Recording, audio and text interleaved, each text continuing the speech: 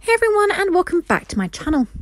Gordon Ramsay may have recently shared his fear that he expects to fail in life, but a new business deal means he will be raking in a nice little fortune while having his latest TV show broadcast in the UK and USA simultaneously.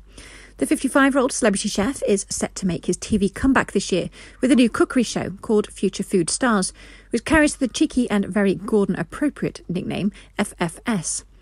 The show is said to emulate The Apprentice and will follow 12 food entrepreneurs battling for investment from the F-word star. The show hasn't even started airing yet, but has already been greenlit for a second season on the BBC, while the rights to broadcast the show in the USA have already been bought by the Fox network in a reported multi-million-pound deal. A show source has opened up about the exciting new project, telling The Sun on Sunday, "Gordon's super excited as it's the first time that he's had a programme like this on television in the UK as well as in the US, with Fox and the BBC at the same time. It's a big deal for him. He's very much looking forward to filming stateside in the new year, where he has a home, and investing in the show's winning US entrepreneur to add to his American portfolio. B producers are all very excited. The challenges on the series are pretty epic, plus the personalities of all the contestants are huge. Mix that in with the American-style cinematography and it feels much bigger and fresher than most telly shows on the box at the moment."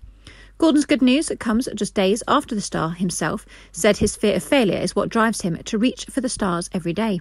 He said, "It's always been about being better than what we've already done and constantly pushing the envelope. I don't sit and think we've made it or we're financially secure. Why work so hard?" While Gordon has enjoyed huge success on some shows, including Hell's Kitchen, Kitchen Nightmares and Ramsay's Best Restaurant, he doesn't always hit the right spot. Last year he fronted a new game show called Bank Balance, which was released to much fanfare last February. However, the show flopped and was cancelled after just one season due to low ratings.